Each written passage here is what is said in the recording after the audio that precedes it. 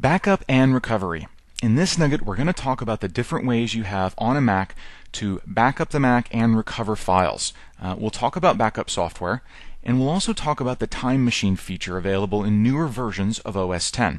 We'll also talk about a cool feature called Target Mode that allows your Mac to actually become an external hard drive to another Mac so that you can move files back and forth to repair, to copy user profiles, to restore files, and stuff like that. Here's one of my favorite techniques to use with the Mac. When you turn your Mac on, when you push the power button, hold down the T key on your keyboard. Now this does need to be a wired keyboard in most cases. A wireless keyboard doesn't actually start communicating with the Mac until later in the boot process. So you hold down the T key, and the way you can remember T is this is called Target Disk Mode. Now this is only valid on Mac computers that have a built-in FireWire port. And it can be a FireWire 400 or 800 port. Either one will do. And so target disk mode, you're going to keep holding the T down. You're going to hear the bong noise that the Mac makes when its firmware gets started. You'll see the Apple logo, and keep holding it down until that FireWire logo starts floating around the screen, sort of that triangular, vaguely FireWire logo. What this is a feature that's built into the Mac firmware that turns the entire Mac into a FireWire hard drive, an external FireWire hard drive. So what you can do with this, once it's in that target disk mode, let's say you've got an iMac here. This will be my iMac, and I have put it into FireWire target mode. And then over here I've got my my laptop maybe.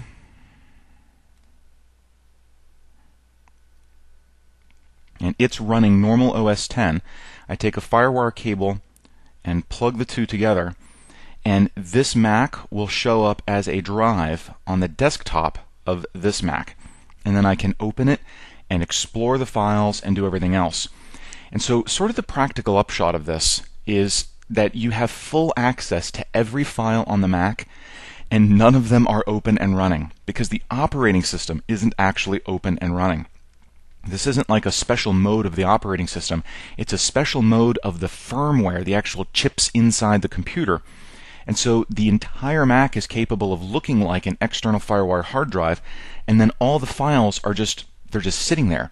So you can very easily back them up across the wire to another computer or restore individual files. And this is something that I've found to be really useful. I had a couple of situations where I may have corrupted or messed up one of the actual operating system files. I'm not even sure how I did it. But by putting the Mac that was damaged into target disk mode and using my laptop to connect to it, I could copy those files. And in fact, all I did is because the two laptops were running the same version of OS X, I actually copied the operating system file from here over to here, replacing the one that was messed up. And then I could restart this computer, my iMac, normally, and everything was fine. So this target disk mode can be really, really useful for getting out of kind of sticky recovery situations. I'll tell you the other time that it really comes in handy, and this is actually one of the big reasons Apple builds it in, is, in fact, let me get rid of my laptop here. Let's say you've got a user who's got an iMac. Maybe it's an older, like a G5 iMac. It's not an Intel. And so you've gone out and you've bought them a brand spanking new aluminum colored Intel iMac. So this is the Intel version. You put the G5, you put the G5 in, you put the G5 out. So you put the G5 into target disk mode, hook the two together with a FireWire cable, and then run the OS X installer on this computer. What it will do is allow you to migrate all of the user's files and settings and everything else, which are all very easy to get to because they're in target disk mode. So it'll bring all that over, and then when you actually hand this to the user, all their files are there, all their settings are there, all their preferences are there, everything is there. So that's a really common use for this target disk mode feature. I think it's just a really, really neat thing that this whole ability of the firmware to make the computer act like a external FireWire drive. Now for the caveats. Target disk mode is FireWire only. Now that may change in the future because what we're starting to see is Mac computers that do not have a FireWire port. Meaning if you boot them into target mode, there's no way to actually utilize that. It won't work over USB. Not today, at least. It's possible in the future that Apple will make a revision to the firmware so that there is a USB target mode and that this will work over USB. And that will sort of accommodate the fact that all modern Mac computers have USB ports, but FireWire ports are getting a little bit more rare. Now, in terms of making backups, you've pretty much got two broad directions that you can go. Direction number one is to simply get some backup software. If you are a MobileMe member, if you're a MobileMe subscriber, and you go to your iDisk, then under the software folder, you will find backup for Mac OS 10, 10.4.2 or later, 10.5. So this is a free thing that MobileMe subscribers can get. If you're not a MobileMe subscriber, there are tons of third parties that make backup software for the Mac. It's important to note that it doesn't come with any that's really built in that you're going to use. This particular one is neat in that it can, once you install it, you can schedule backups. It'll grab your personal settings. You can tell it to exclude your music if you have a huge iTunes library. You can have it back up to an external hard drive. You can have it back up to your iDisk, your MobileMe iDisk, and that's what this backup folder is actually for.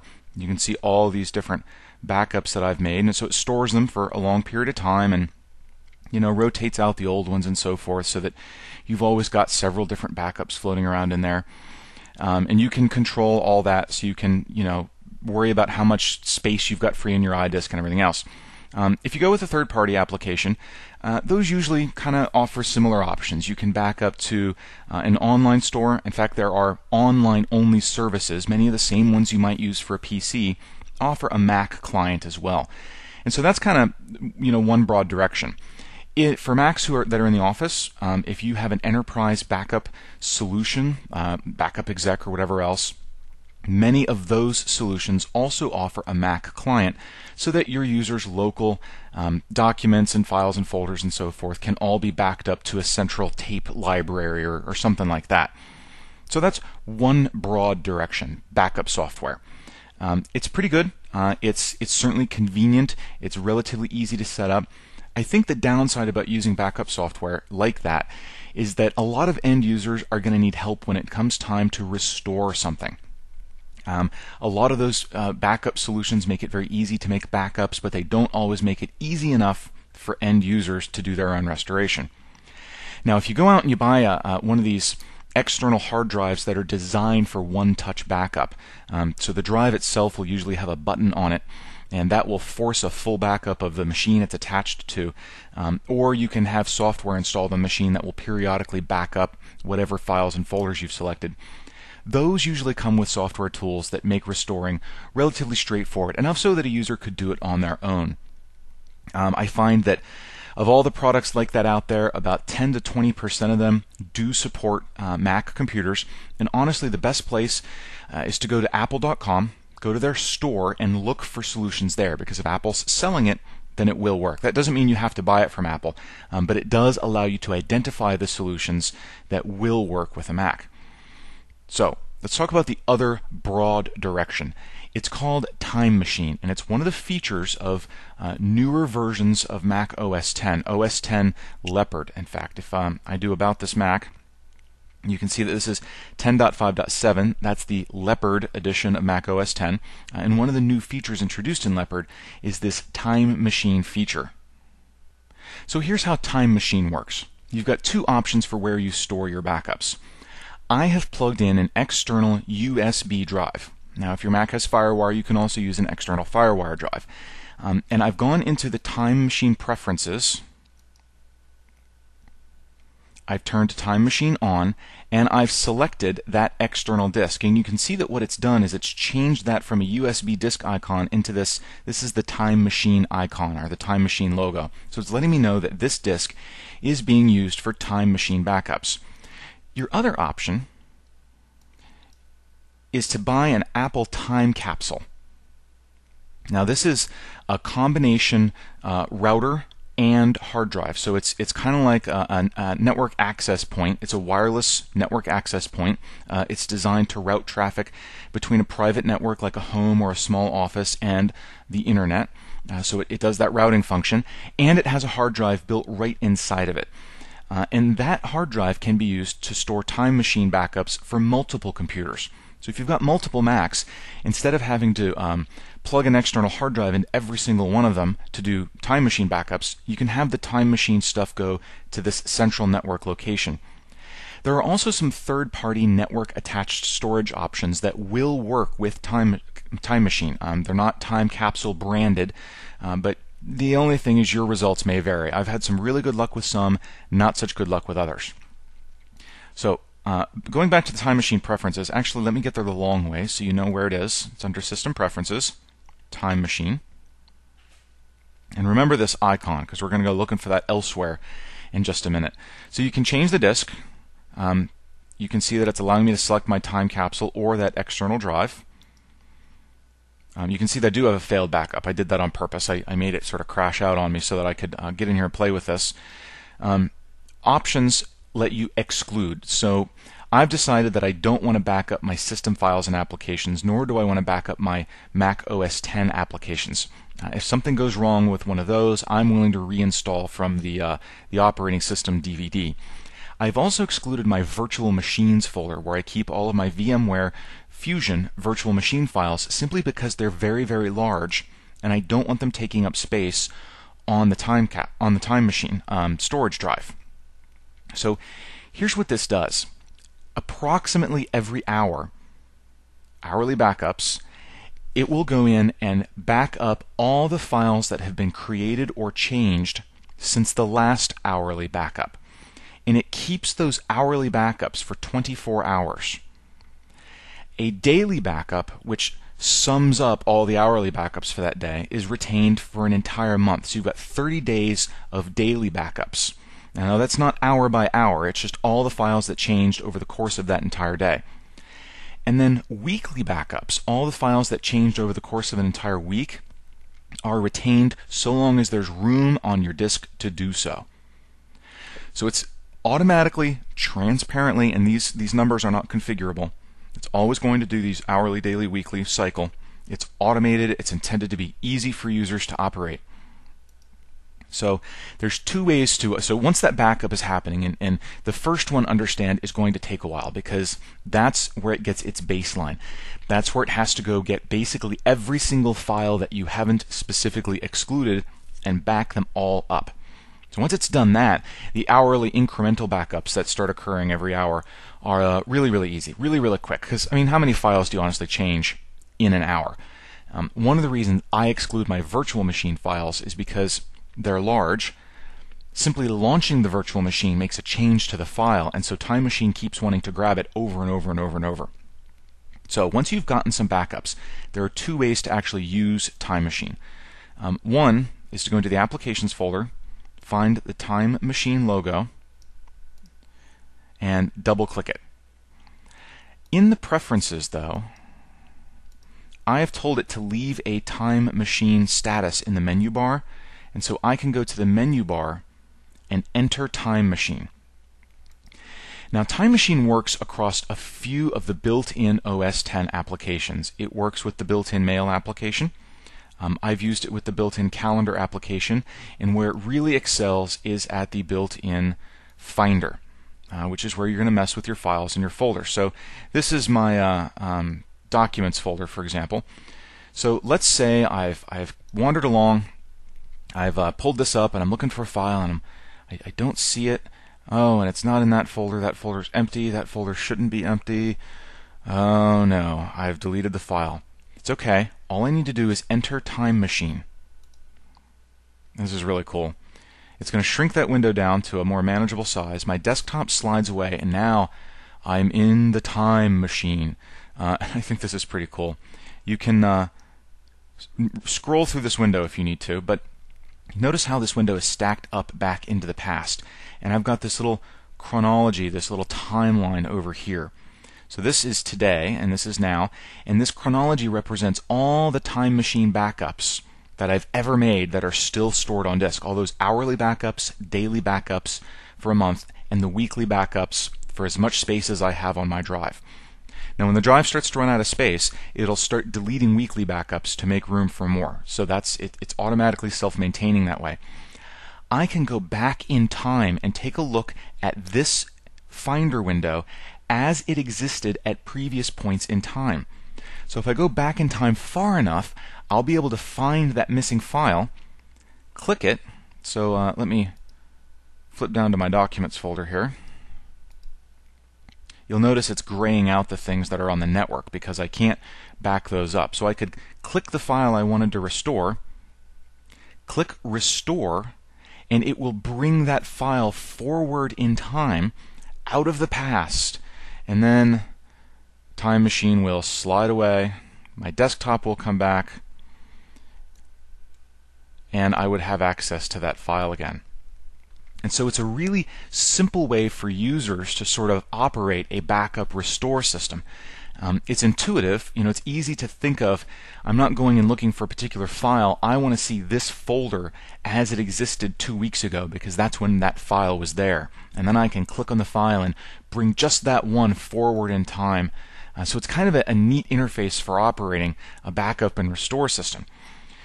It basically works pretty well. I will tell you there are a couple of caveats. I made it fail on purpose so I could get this icon up, but this is a caution icon, and it means that the last backup failed. When I see that, and I do sometimes, I'll usually just tell it back up now, and it'll try again. It'll also automatically try again in the next hour on its regular cycle. So when you get the little exclamation point like this, it's got a message for you. So it's saying latest backup was delayed. If I go into Time Machine Preferences, I may get some more information. Nope, it's not going to tell me why. It's just going to do it on its next cycle. I have found I'll come in and I'll sit down at my Mac in the morning, and one of the evening backups will fail. And I'll have a dialog box on the screen actually telling me that Time Machine failed. But when I look up at the icon, it's the normal. It's this icon. It's the normal operating icon. And that tells me that during the evening, one of the hourly backups failed, but that a later one worked and everything's fine now. So you can just hit OK in the dialog box and let it go. The only time you need to be really worried about this is if it's doing it while you're grabbing your initial backup. That backup you need to succeed. And I'll tell you where the problem comes in.